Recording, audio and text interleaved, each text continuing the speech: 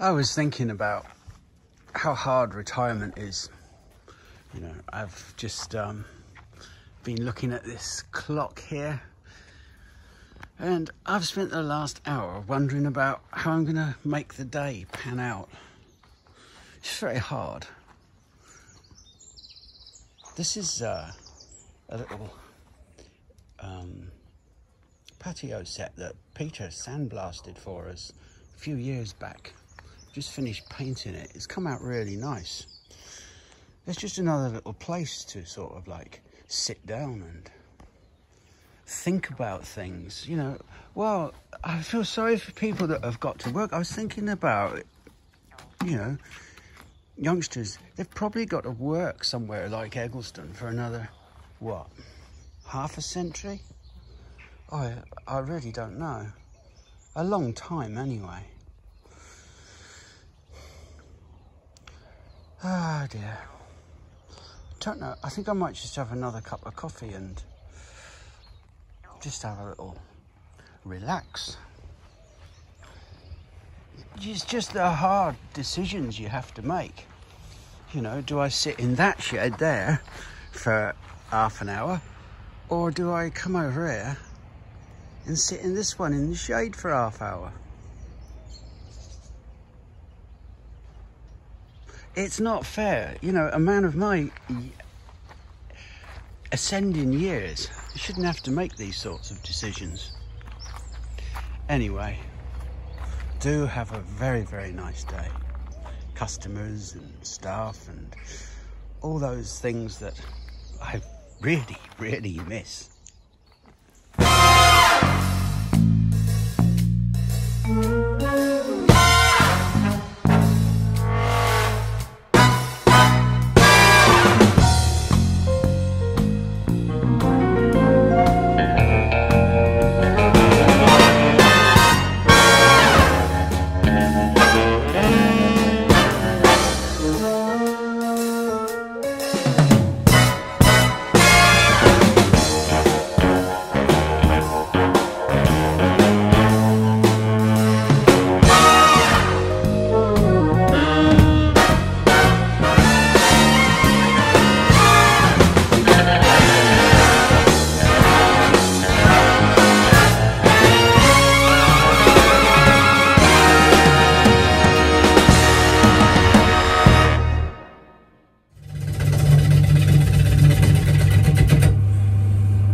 Well,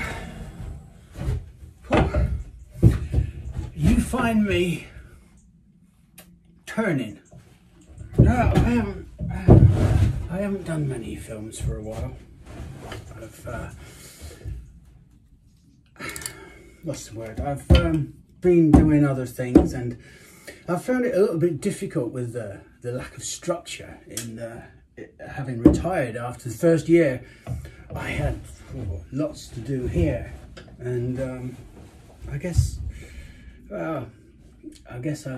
once that was over, it was yeah, I've been a bit depressed, to be honest.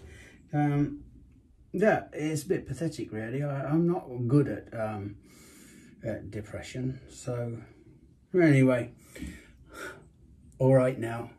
I'm back on the old turning, and I am going to start trying to do a few more videos now and again. As I say, the lack of structure, once all this main work, you know, you spend 50 years going to work and coming home, and yeah, I found that strange, really, really hard. Yeah, that was it, really. Anyway, this is a new one. It's just really bits and pieces, and I'll decide what we're going to do after Christmas with a bit more regularity. It is, however, very hard to be upbeat when the weather's as dismal as this. But we're going to have a little look back at summer, both here and over at Eggleston, and a couple of things I filmed over there recently, and something I filmed recently here as well. But yeah, we'll have a little wander around. Thomas, in order to recession-proof himself, has donned a red dress. I don't know what occupation he thinks he's going to be taking, but if the need comes, he's willing and ready. I should also really like to thank those people that have written in and said, are you all right? In fact, today, somebody, Ben Collier, rang up Lisa, and it's all right, Ben, I'm not dead. I've just been rather pathetic and lazy. There's no other excuse for it. And I'd like to thank Carl and Christopher and Lauren B, Peter, John Scott. Oh, there's just so many of you that have written emails or things. I can't mention you all, but there you go. Thank you very much. And I am all right, as I say, just being bone idle. Now, my old man, in his wisdom, has given me half a dozen bird feeders. These ones, I'm going to try a couple of them down here. Apparently, the design is such that if big birds get on here, like crows and things, they close up. Now, I'm having to put quite a bit of force on that to pull that down, so I'm not sure if it would work. And the other thing is, there's only like 2 ports where the poor little buggers can get on. Like, I have bird feeders with like 10 or 12 ports. And I'm not too worried about the big birds. I mean, they have to eat as well. Just because it's little doesn't mean it's any less important. Or just because it's maybe not as cutesy. And another thing, while we're on the subject of discrimination and protecting people, since when has it been open season on ginger people? Now, you might not have thought about this, but it's quite strange how you can refer to somebody as, well, I think of Prince Harry, the ginger whinger they call him, or ginger minger, or that ginger bloke, or oh, Strictly Come Dancing, oh, it's the ginger bloke. You can't say that about a black person or a brown person. It's the black one. You say that, you get into trouble, but yeah, you can say the ginger one. No problem at all. The other thing I once did is I asked a load of my staff, the female ones, would you go out with a ginger boy?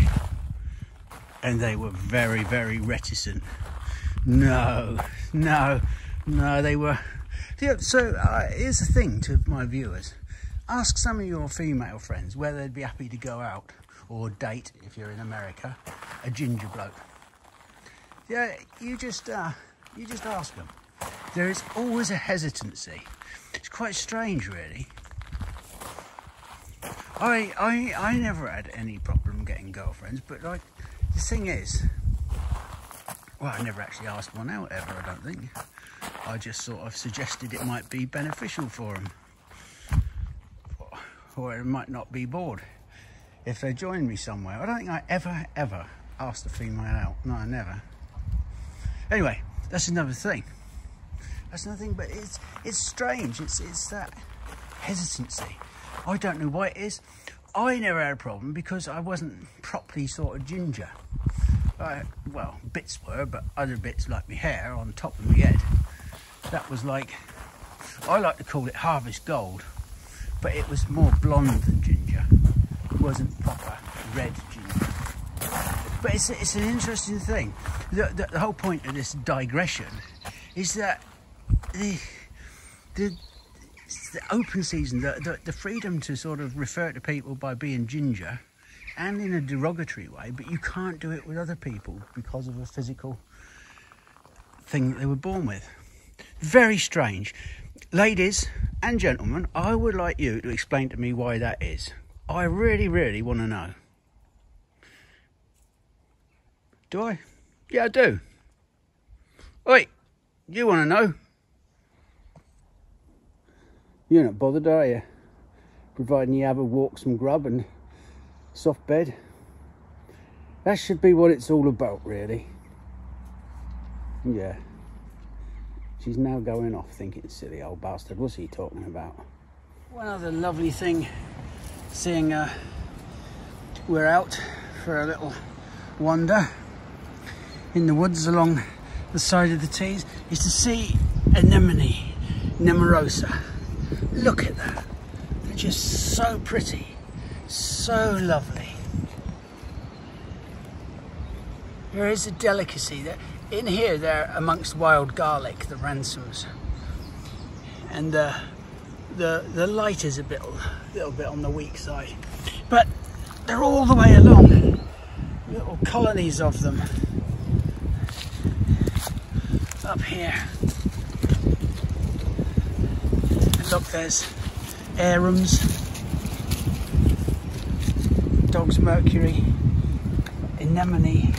Nemorosa has got to be, this week in the season, it's got to be the little star of the show. Maybe not as bold and as randy as the snowdrop, you know, but it's lovely all the same. The whole anemone family is just so lovely. Look at this along here. The snowdrop gets all the glory. But this, if the sun was out, it would be decked with a million jewels. How's that for being a poetic fucker? Now, wood anemones. We all probably know what wood anemones are. If not, I'll see if I can dig out a little picture of them. You can dig them out the ground. These are stock plants. The normal wood anemone is Anemone nemorosa. There's a white form called Alba. There's a nice slightly blue form called this one here. It's called Robinsoniana. One of my favourites. It's a really nice one. Then there's a double form called Vestal, which we've always grown. We'll just get them out the pots. Give them a good whack. You want to get off as much of the soil as possible. You'll see lots of little white adventitious sort of shoots coming through. You want to get as much of this soil off as possible. Now we'll just clear the deck a little bit so the dog can see the proverbial rabbit. Now you can see these little stems. You just break these down, and each of these you can see has got a little white shoot on it. Now from a nurseryman's point of view, you could pot each of these pieces up as small as you want to go. Really, with a lot of the wood anemones, you tend to propagate them over a period of 2 years. Now you can buy these commercially. These obviously are stock plants that we've grown ourselves at Eggleston. I'm not so bothered now because they belong to Lisa and Thomas, so it makes no odds to me. But I would be taking them down and growing as many as possible. The first year they tend to put down roots and grow. In the second year you get a nice flowering plant. We would grow them in a 7 centimetre pot. I just need to get one of those. Now we'll come over to this bench. This is a little 7 centimetre pot. Now if we fill that up to about a centimetre from the top, ½ inch, if you are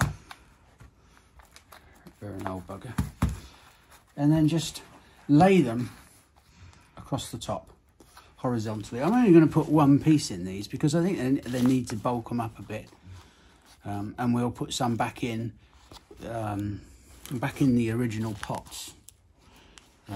We'll put several back in just to grow on as stock plants for the future, and then just cover them over. There's nothing difficult about it.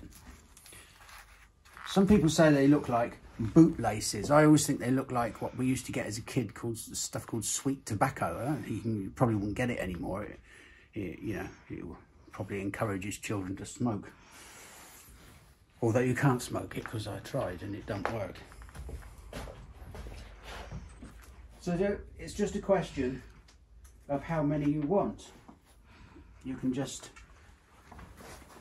get a knife and just put that in there and just twist it, and you'll find that they prise away really quite easily.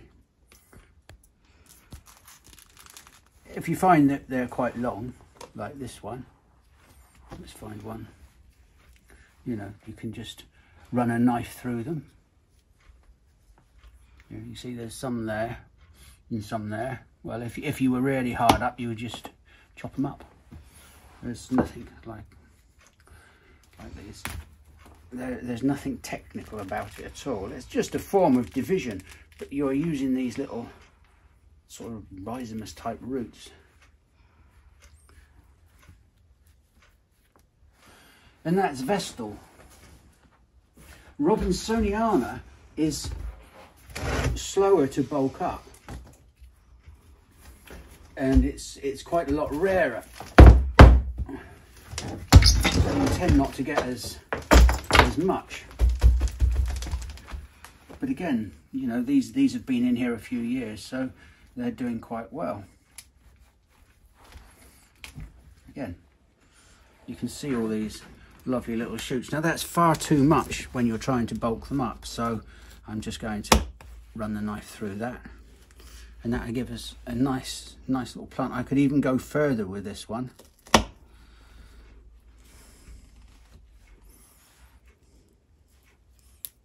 There. Now that one little shoot, that should give us 4 plants on that. So it's a slow process, because you really need to let them grow in for the first year. Don't be tempted to plant them out or sell them in the first spring, because they're not bound together. They're not all nicely rooted like this. You can see how this has formed a nice dense cluster. Give them the first year and sell them second spring. That's it. Bob's your uncle.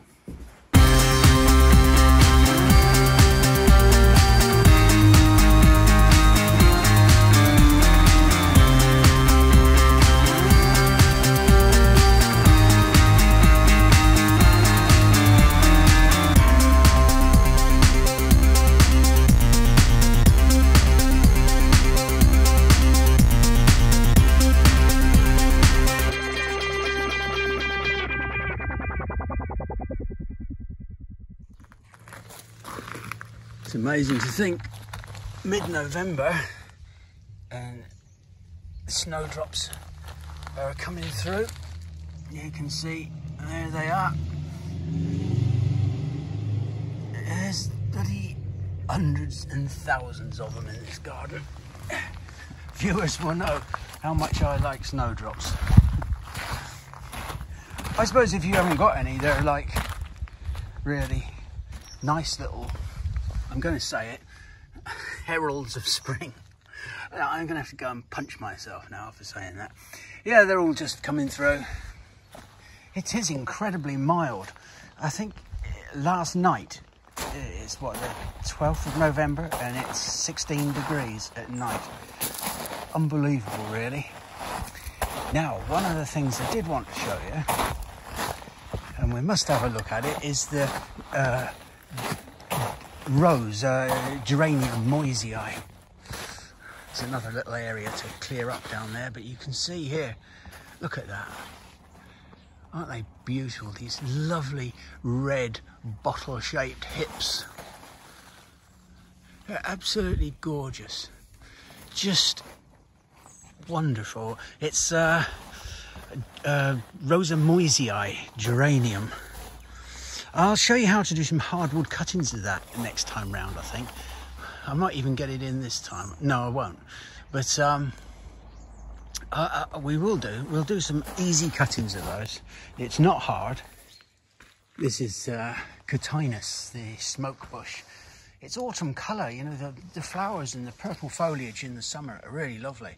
And the inflorescences, that's just a Ponzi way of saying flowers, they're quite interesting as well. It hasn't done it yet, it's not old enough to do that, but it will do soon. But the autumn colour is often overlooked. It is a beautiful thing. this area here, I had some vegetables in this year. They were very successful, but it's going to be put down as grass to join up the pond to the sort of main grass lawn area. I can't really call it a lawn, it's a wide path really. So yeah, we'll join it up from here down to a yard or so, you know, a metre, 4 foot in front of the pond. But we'll do that in the spring. I'm not a great turfer. I don't like turfing. I like to get the ground nice and level and sow seed. I just like the seed. I just find it easier. Acer Katsura, not noted for its autumn colour, but it's still very, very nice. It's really a spring maple. And of course there is the lovely red pygmy, the foliage of which is linear, long and thin. Another posh way of saying long and thin. Yeah, red pygmy. There's one at Eggleston that many years ago just got out of hand. I don't want to call the bugger a pygmy because it's a big bastard. But it's, I cloud pruned it and it was actually really quite effective. It's very, very warm. I keep saying that, I keep going on about that, but it is, when you've worked outside all these years, and you know, right from childhood, you notice how the seasons have really changed.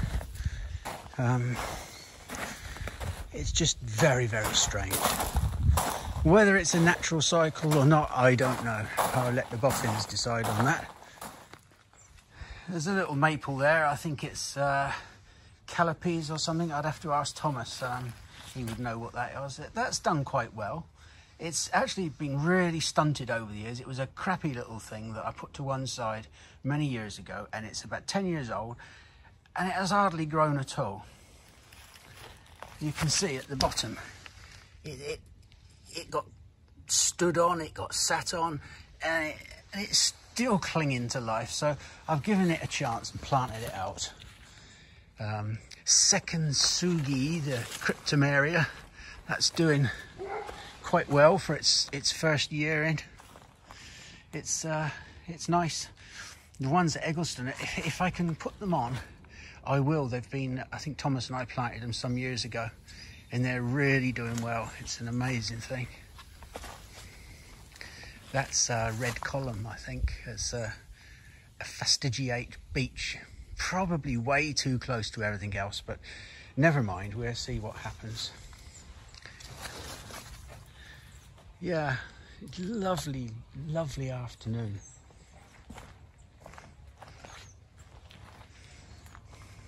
Put some hollies in along here and they're doing well. This is Handsworth New Silver. I don't need to look at the label for that because I can tell by the length of the leaf. There's another one called Silver Queen, or oh dear, what is it? Argentea marginata. They get mixed up over the years. One's male, one's female. But you know, we've got them from other places when we run out at Eggleston, and they're supposed to be the male, and they've ended up having berries on. The only way to truly get it right is to know your plant provenance and propagate your own, because they're so similar, those two. This is getting away. This is Rubicolis aurea, much more rounded variegated foliage and golden variegation. Again, it's a female.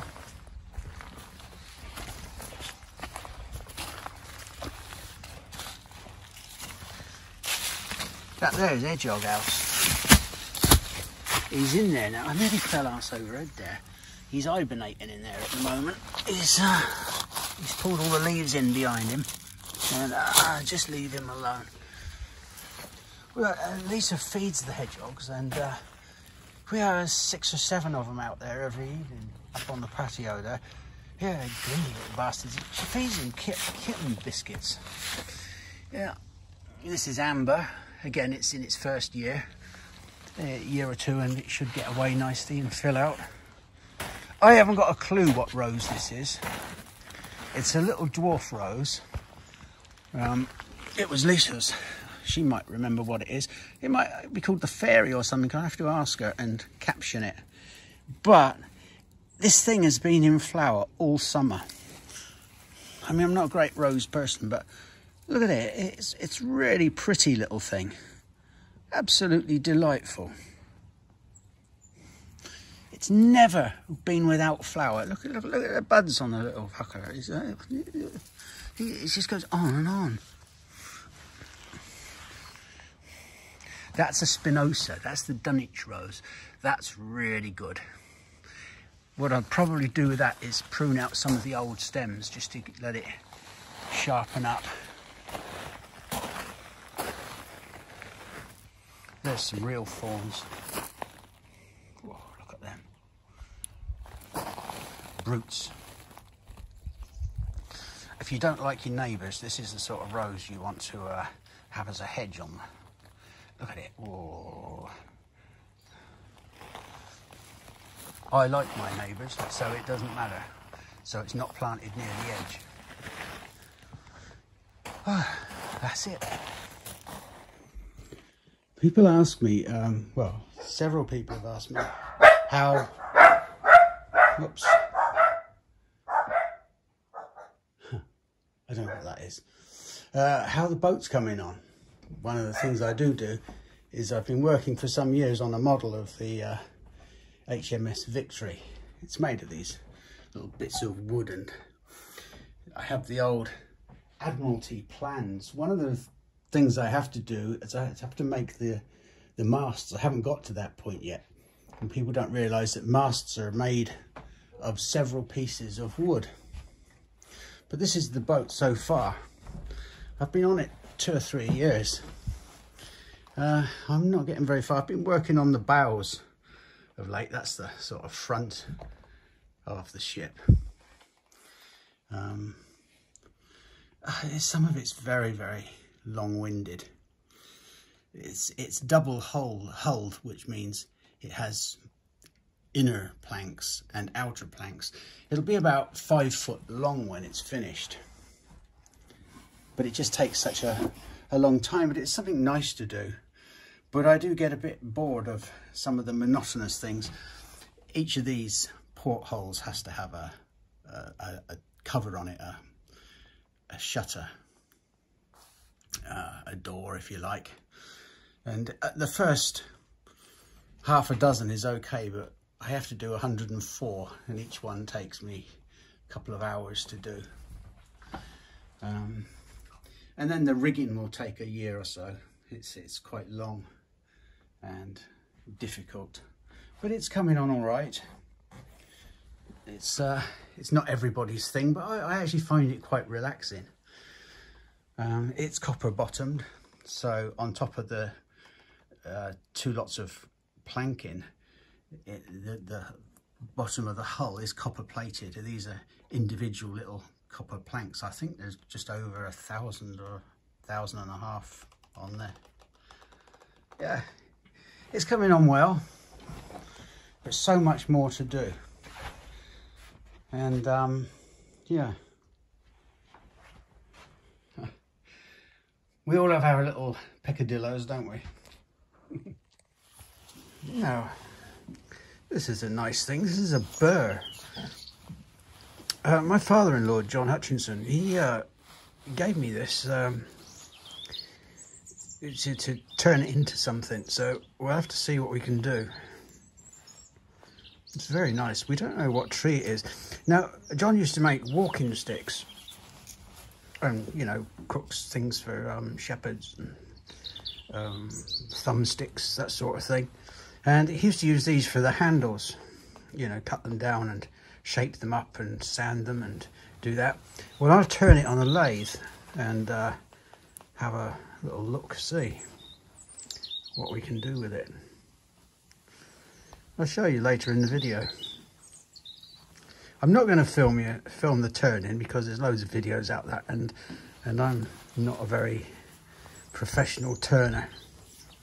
I've only really got into it properly in later years. But I'll show you what we can do with it. This is quite an exciting time. These I've ordered myself some rhododendrons. Sorry. Many years ago, Lisa and I went up to Scotland, and we saw a lot of. We went to Thrive, which is like the headquarters of the National Trust, and there were some really interesting rhodies in their gardens. Ones I hadn't seen before. I've never been a big rhododendron fan, but some of them, the foliage was so fascinating.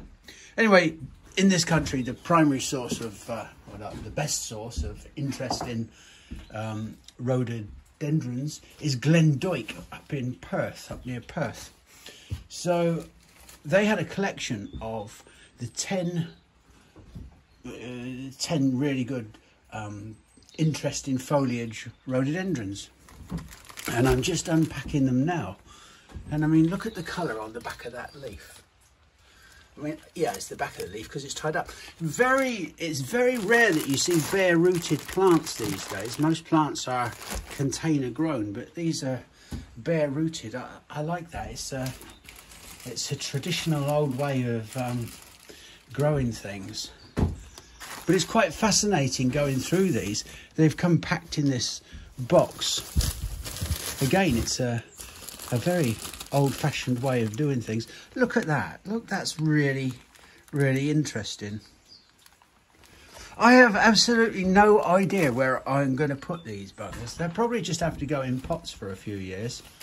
Because, my ground is only sort of neutral. And they do really well with me in pots. It was a collection of 10 rhododendrons. Look, that one's gold on the back. I'm looking forward to getting them opened. I mean, they are fantastic plants. I believe it was about 150, 160 pounds for the collection, which might seem like a lot of money, but these plants are really high quality. You know, I'm not on the payroll of Glendoick, but I don't think I would want to go anywhere else for roadies. Yeah, as a retired nurseryman, I am really, really impressed. Fantastic. There's a nice maple. That's, especially against this golden Philadelphus here at Eggleston. That's Shindisojo. All right, beauty. Just have a little look over here. And other maples, there's Bloodgood. What's that one now? Skeeter's Broom. And this isn't a maple, but this is Cedrus Deodora. Roman Candle. You've seen it before, but it's just lovely. The new growth is this beautiful white colour, and it does look like the sparks on a Roman candle. Although I'm not sure if you can still get Roman candles these days. Probably can. Dogs are after a rabbit. Well, second one. The first one was dispatched quite quickly.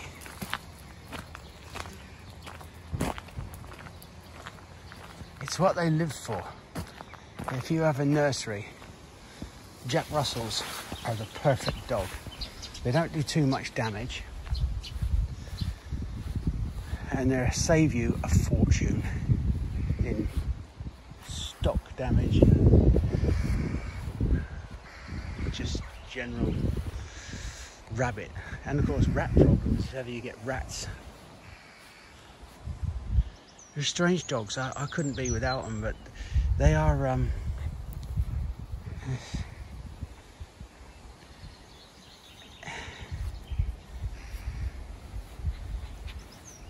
you know why she does that? She's disguising herself. She likes to roll in bird shit. I know, it's disgusting. And then she sleeps on my bed. Oh, Finn's having a bit of a sniff there. Yeah, you're too much of a lady, aren't you, Finn? You're not, you're a scumbag. Where's the other one? Tucker? Oh, he's probably caught the rabbit. He enjoys the liver, but without the Chianti.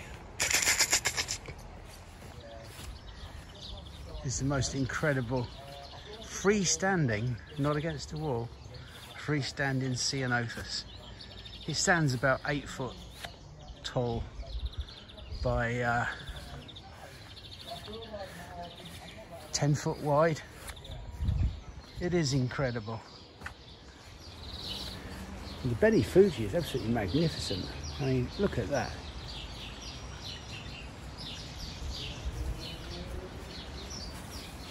I don't think I've ever seen it as good.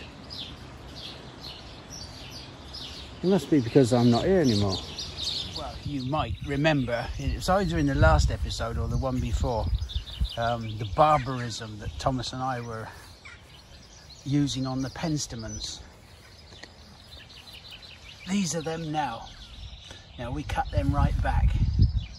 If you look at those, they are looking healthy, vibrant, verdant. How's that for poshness?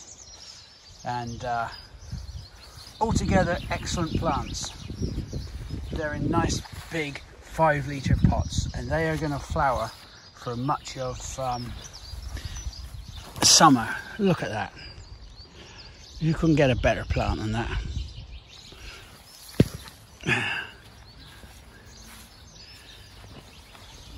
There we go. Look at that. What's this one? Eleanor Young. Dark crimson. Beautiful thing. 5 litres, $12.95. You wouldn't be able to complain at that. Sometimes you have to cut things back or prune them. You don't have to do it to everything. People think, oh, I've got a plant, I must prune it. You don't. You just need to know what you're pruning. And the old saying used to be, better to prune too much than too little. And there's a degree of truth in that. Here's one of my very favourite flowers. This is an aconite.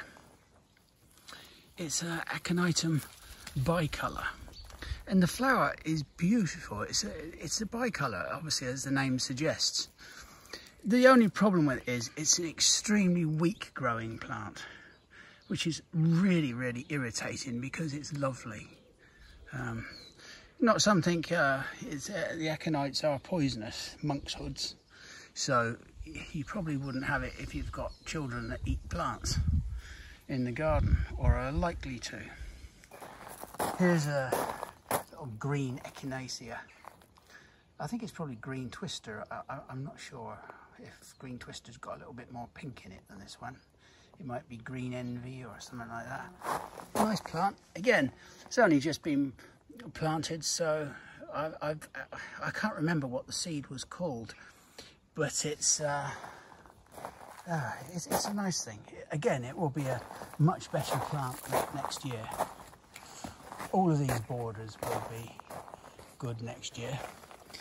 Now this is an allium, a very late flowering allium.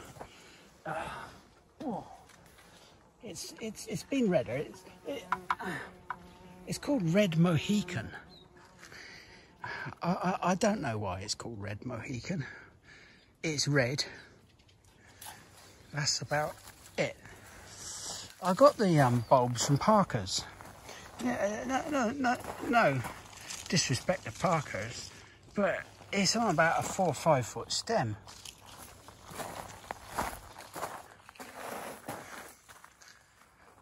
It's fucking horrible. I really don't know why.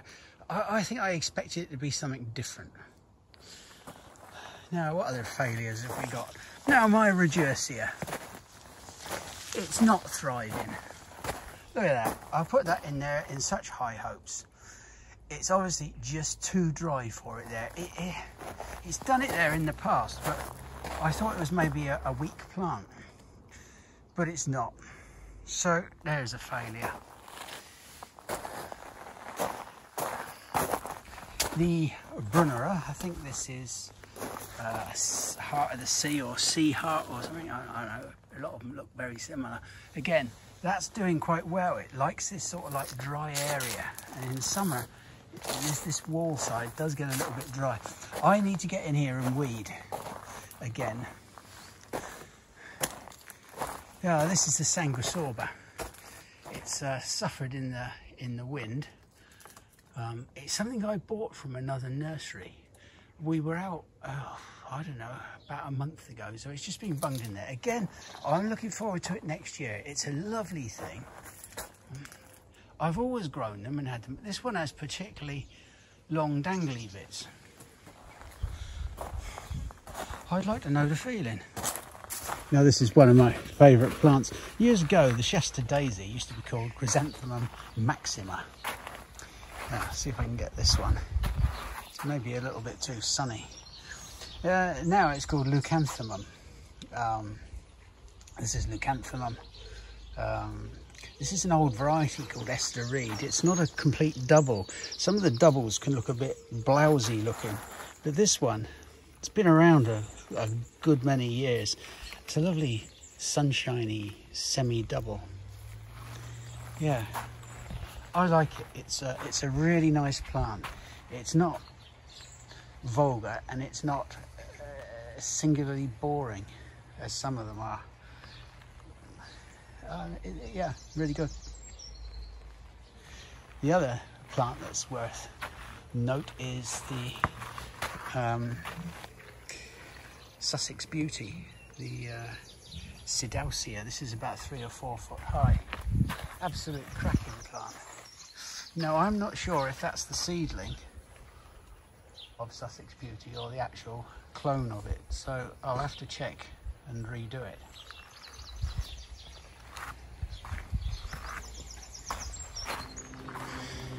Well, this is a bit strange.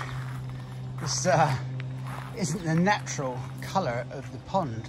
I've just added a blanket weed treatment, something by Cloverleaf, and it's supposed to get rid of the blanket weed. And there's not a mass in here, but it's probably best to keep on top of it. There, look at that. It's quite something really, isn't it?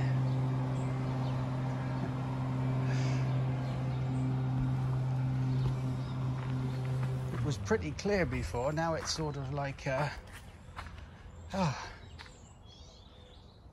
I had an aunt who used to make a soup and it used to look like this. I don't know if it was pea soup. I can't remember what it was, but she used to make it. Honest to God, it was bloody horrible. Anyway, that's not of any relevance. We will see how this goes. I'm going to circulate the blade in a minute and try and pump it round properly. There's some orth and rud in here, not very many, just a few. So I just need to apparently keep the oxygen levels up. So I think the blade will add some oxygen to it.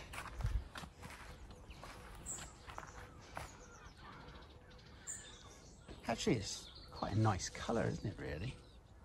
Avocado. Avocado.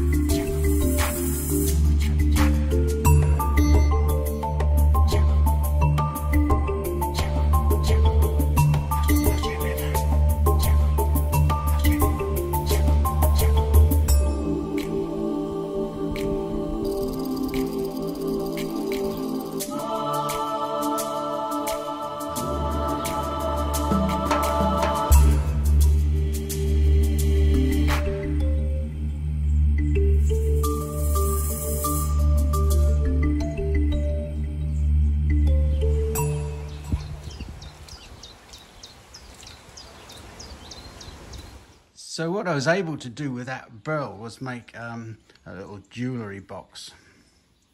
I don't know if you can see this in the light. It's just a little box for putting things in. It's turned on the inside. You can't get a smooth edge on it. It's what we call a natural finish because parts of the burl fly away. But it's the lovely, what's the word? The lovely grain in it that's really nice. I'm very happy with it. It's something you can just put bits of, I don't know what Lisa's got in here, necklace or something, but yeah, I'm very happy with that. And that's what that little burl turned in, that little burl that I showed you turned into. It doesn't take that long, 3 or 4 hours, something like that. Proper turners can do them much quicker. Here is another, what we call a natural edged bowl. This is I think this is walnut, or it could be an elm burl. It's what they call natural edged, in the fact that you've left some of the bark on. It would have, the tree itself would have been 300 or 400 years old. The graining is lovely.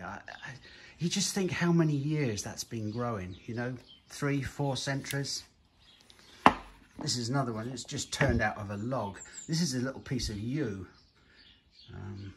It should have been a little bit deeper, but I actually broke a piece of it off. And but the log itself would have been that way, and it would have been turned against the grain. Cross-grained, I think they call it. Yeah, so those are the sort of things that you can turn on a lathe, and I've been storing up quite a bit of little bits of wood over the years, and obviously I've got access to some bits and pieces, and 1 or 2 friends that give me bits of old root and odd things that have been growing. At my age, one of the problems is you have to dry these things. That you can't really do them green. You can, but then you've got to store them. So they say about 1 inch a year to dry, or a year per inch. And yeah, so if something's 12 inches, it's 12 years, by which time I'll be nearly 80. So, but as I say, it's not the destination, it's often the journey getting there that's just as exciting. It's a bit like planting trees, you know, you may not see the tree in the end, but you can visualize it, and that's something that gives you joy or pleasure, that you're leaving something behind on this earth that is worth leaving behind. God, that's philosophical. I need to do a good knob joke now. I was going to show you.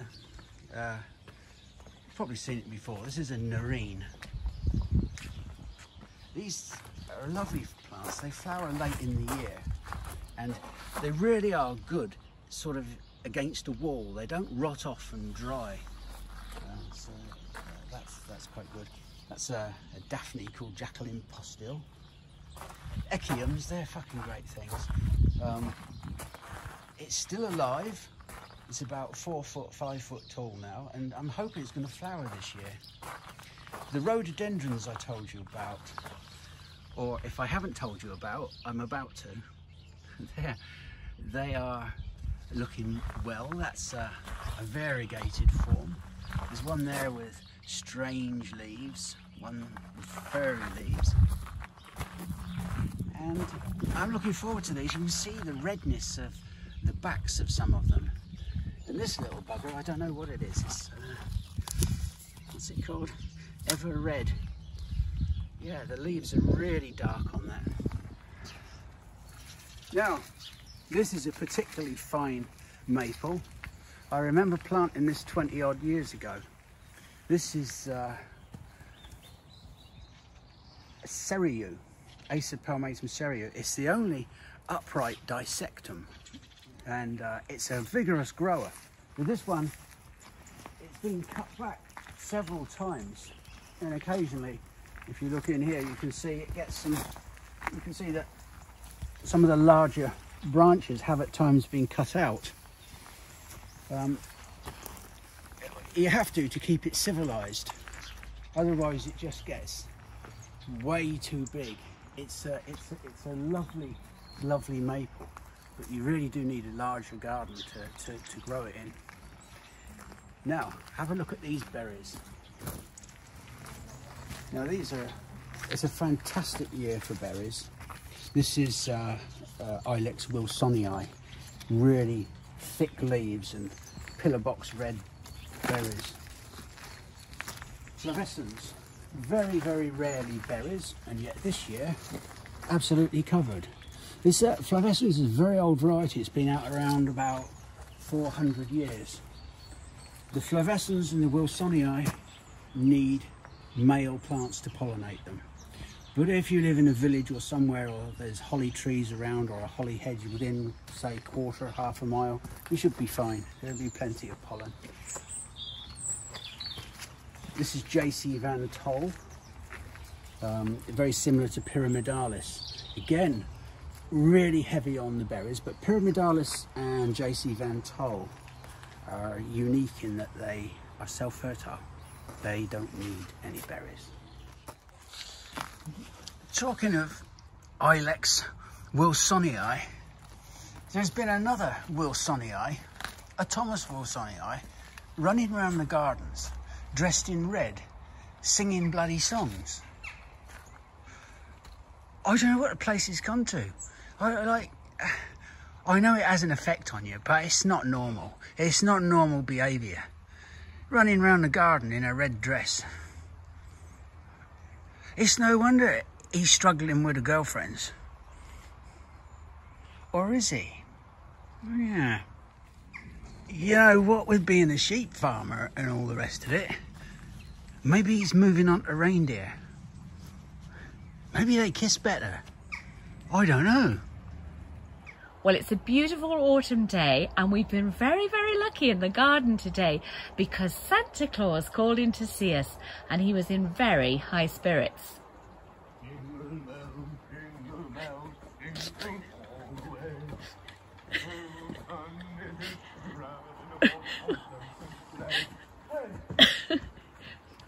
That was amazing. Can any of you guess what Santa's real name is? Ho, ho, ho. These are snowberries, I think. I don't know. I don't remember having these. Arbutus, the snowberry tree. Sorry, not snowberry. Oh, what a tosser.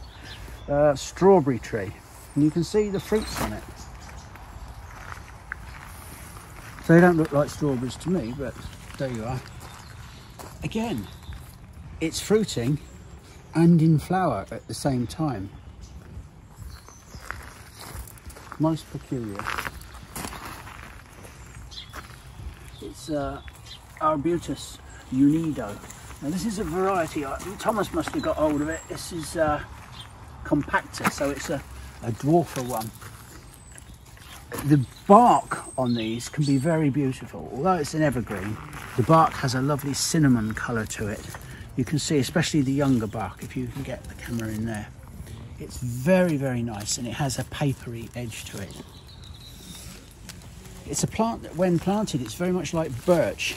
It's very attractive to toadstools, fungus, and that sort of thing. It doesn't do any harm. It's just one of those plants that exudes something that fungus find really interesting. With birch, you often get the fly agaric, the typical red children's fairy tale toadstool. You wouldn't want to eat it because it's quite poisonous. I see it. Oh, I've got no more to say on that. I decided to sit for Poetry Corner today down by the stream because of this beautiful maple tree that's just turning its colours. It's gorgeous. There's quite a few that have fallen underneath, but it's just beautiful, and the sound of the water is lovely. I'm sitting on a very damp wooden bridge, so I'll probably regret this, but today's poem is called The Piece of Wild Things, and it's written by somebody called Wendell Berry, who is an American poet, 20th and 21st century, still writing, from Kentucky, I believe. It's the best name ever, isn't it, Wendell Berry? It makes me think Wendell Berry, like something you might make a pie from. Oh, you know, would you like a slice of Wendell Berry pie? I mean, with ice cream, obviously. But yeah, it's just like a really brilliant name for someone who writes a lot of natural poetry. I hope you like it. When despair for the world grows in me, and I wake in the night at the least sound, in fear of what my life and my children's lives may be, I go and lie down where the wood drake rests in his beauty on the water, and the great heron feeds. I come into the peace of wild things, who do not tax their lives with forethought of grief. I come into the presence of still water, and I feel above me the day-blind stars waiting with their light. For a time I rest in the grace of the world and am free.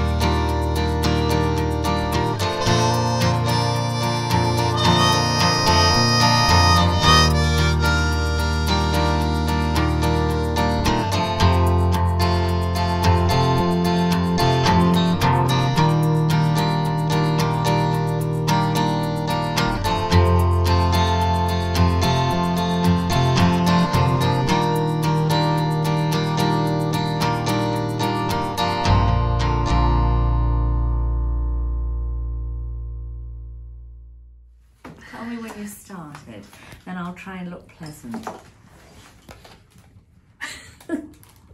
What are you laughing at?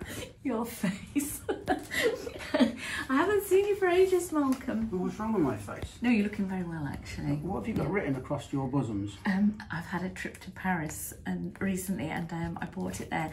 It says "Ooh la la," which is French. Is it? Well, what does it mean? It just means ooh You la don't la. know, do you? You don't know what it means. It means what it says. It means It's ooh what la. the can-can girls do, isn't it, when they lift up their drawers? I wouldn't know about that, Malcolm. I've got a That's question too for you. cold up here. Go I ahead. have a question for you. Crack It's on. quite brilliant. Does Phil wear pants? Well, wait, any pants, or are we being specific? No, I'm being specific. I'll tell you why. Because, Okay. like, in America, if you're wearing pants, they mean trousers. Oh, yeah. Why do they call when somebody says pants to me? Yeah. I think of like pants, Knickers. drawers. What do they call knickers then? I don't know what they call them. No, They're maybe strange one of them over will there. write in, because we have some If viewers. anybody out there can tell me why you call trousers pants, I'd very much like to know. Also, you might want to check on Fanny. Yeah, Fanny. What? There's no need to get smutty. Fanny. Apologies. Now, Lisa. why do you call Fanny Because like for us, that means like lady bits, doesn't it? Yeah, it really does. And once when I was out there and I got attacked by a mosquito, the pharmacist asked me if it had bitten me on the fanny. I was quite, because I was sitting in, we were in this camping place. That threw me completely, because no pharmacist in Britain would ever ask you that. No. No, it just wouldn't happen, would it? No, yeah. No. They'd lose their licence. It'd need to be a lot bigger than a mosquito. So, yeah, they are different from us, though. There's strange things in our language. You don't like anything woke, do you, Mark? No, I don't like it. He doesn't do woke. woke. It really gets on my tit ends. Yes, yes. And another thing. Oh, God, No, there's you're another posh. thing. You're posh, aren't you? You're sort of middle class. Well, we've had this conversation before, haven't we? And I'm only posh compared to you, Malcolm. I mean, I don't class as posh anywhere else, but here... Being middle class. Yeah. Now, do you say constable or constable? Oh, ox, that one. I say constable. Yeah. As in the painter, constable, John Constable. Yeah, but you can't be that posh, because when posh people say it, they say constable. Right. You've been reading the dictionary, haven't you, Malcolm? And it's always bad news when you do that. No, it does. And I've noticed that they do that when they're referring to like a police constable. But yeah. I avoid that issue by saying constable. How do you say it, Lisa? Lisa, feel free to ignore this conversation. She's ignoring it. And she's looking the other way. Frankly, I don't blame her. It was very good of her to hold the camera and let you out of the house, let alone anything else. But is these the only... Have you got another holiday plan? Because you're always on holiday. No, I'm not. We are going back to America in April, I think, next year. Again? Yes. They'll let you in again? They'll let me in. Well, at the moment they will. It seems politically more open. We'll see what happens. But Bit yes. like Fanny. Oh, Lisa, can you do nothing? Nothing. Is it beyond hope? Just have a little think. But I'm sorry, because you've clearly done what you could do. You brought it up. Yeah, I did actually. Is he done with me now? I'm warming my bottom now on the fire. I was talking the other day, Malcolm, once you stood there for so long, do you remember your trousers nearly caught fire? Yeah. And you suddenly yelped because they got hot on the outside. Have you ever stood by the fire and your trousers get hot, and then when they touch your skin? Your pants get hot and you're warming your fanny. What's that thing? Yeah, what's that thing? Something about pants on fire. Liar, liar, pants on fire. Yeah. Well, if the cap fits.